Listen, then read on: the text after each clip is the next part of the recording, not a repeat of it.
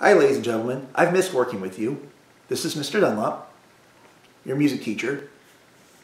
I hope you are being safe. I hope you're practicing safe social distancing, and I hope you're staying inside as much as possible.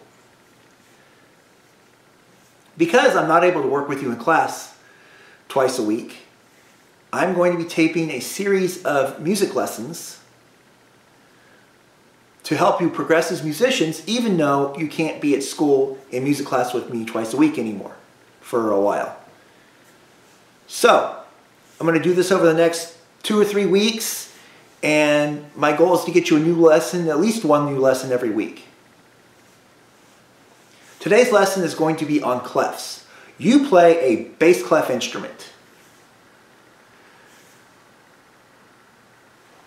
Now, if you remember, a staff has 5 lines and 4 spaces. We did that at the beginning of the year and in recorder class. How many lines does a staff have?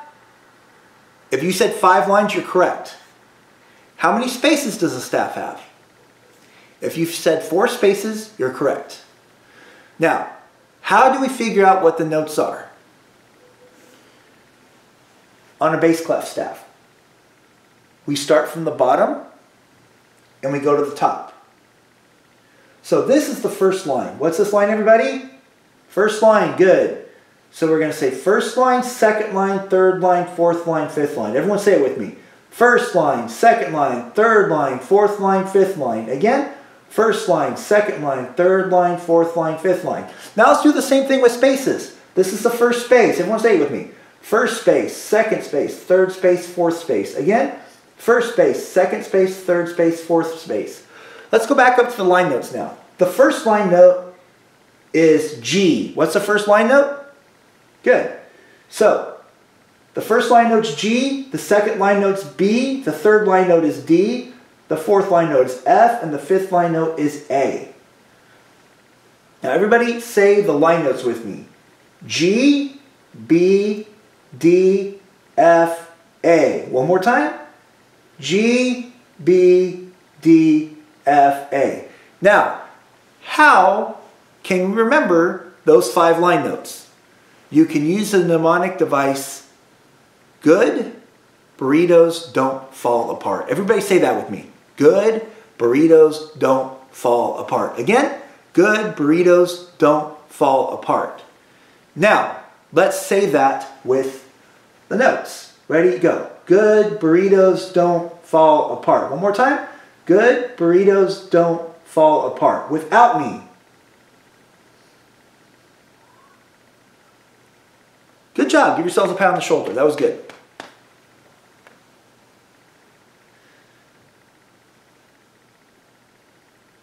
Now let's try it just using the letters.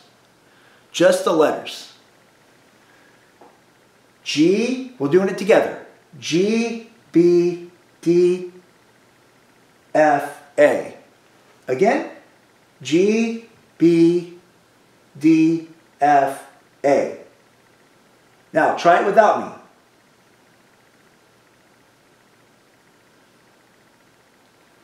Good job. Give yourselves another pat on the shoulder. That was good. Now we're going to move on to the space notes. The space notes are first space A. Everyone say first space A. Second space D, C. Everyone say second space C. Third space E. Say third space E. And fourth space G. Everyone say fourth space G. Now say all of them. A, C, E, G. Again, A, C, E, G. Good. Now try it one time without me. How do you remember A, C, E, G? You say, all cows eat grass. Everybody say that. All cows eat grass. One more time. All cows eat grass. Without me. Now let's do it with the notes. All cows eat grass. Ready? Go. All cows eat grass. Again. All cows eat grass. Without me. Good job. Now, let's just say the letter name now. Not the whole all cows eat grass. We're just going to say the first letter. Ready? Go. A, C, E, G. One more time. A, C, E, G. Without me. Good job, ladies and gentlemen. Give yourselves a pat on the shoulder. That was good. Now, here's the really neat thing about how to practice. This is a really neat thing.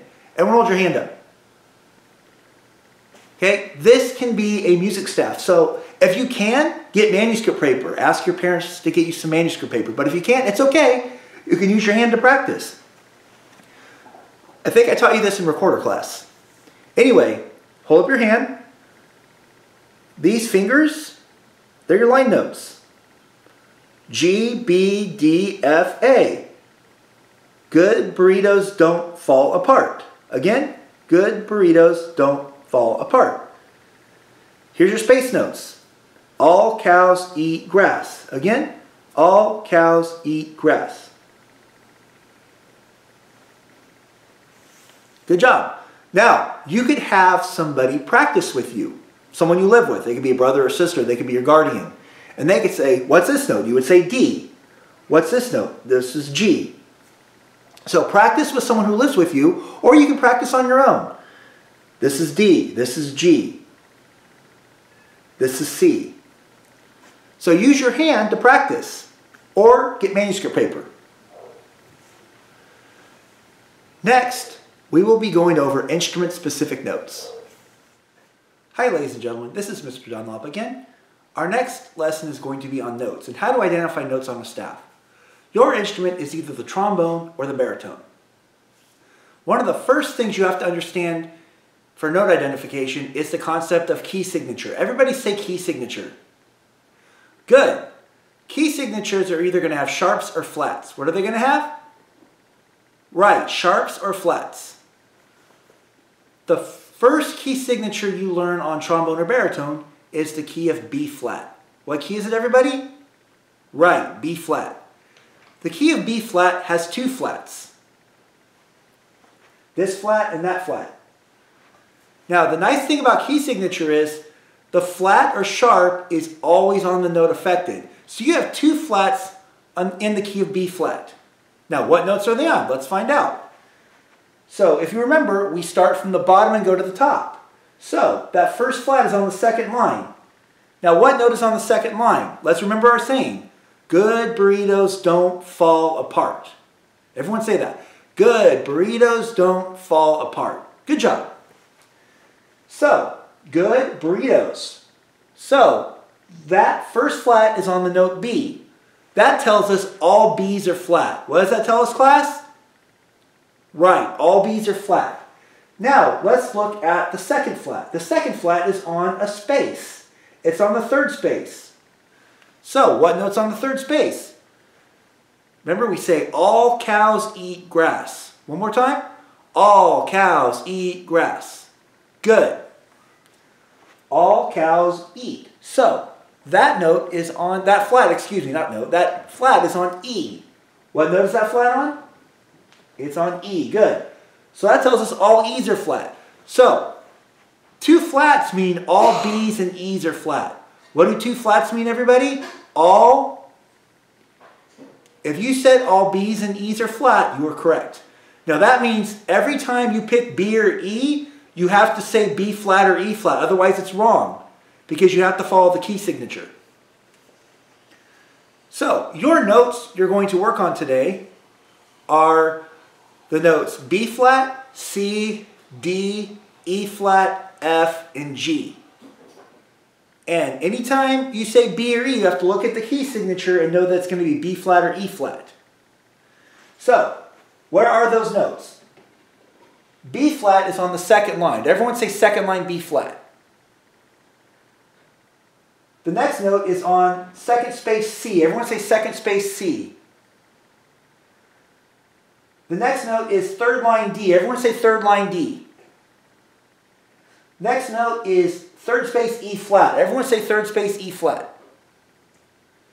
Next note is fourth line F. Everyone say fourth line F. Now the next note is fourth space G. Everyone say fourth space G. Good. That is where your notes are going to be.